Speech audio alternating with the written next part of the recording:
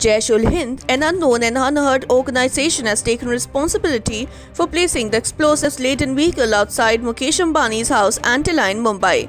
In a message on the Telegram app, Jaish-ul-Hind said the explosive-laden vehicle outside Mukesh Ambani's house was only a trailer and a bigger picture is yet to come. Jaish-ul-Hind's message says the brother who placed the SUV near Ambani's house has reached the safe house. On Thursday, a vehicle with explosive inside was found parked near industrialist Mukesh Ambani's house Antilia in Mumbai. An FIR was registered in the case. In its message on Telegram app, Jaish-ul-Hind has demanded money through Bitcoin. Investigative agencies has been challenged in the message saying, "Stop us if you can." Meanwhile, the police teams are trying to crack down the Innova in which the driver of the parked vehicle with explosives, a Scorpio SUV, was seen leaving.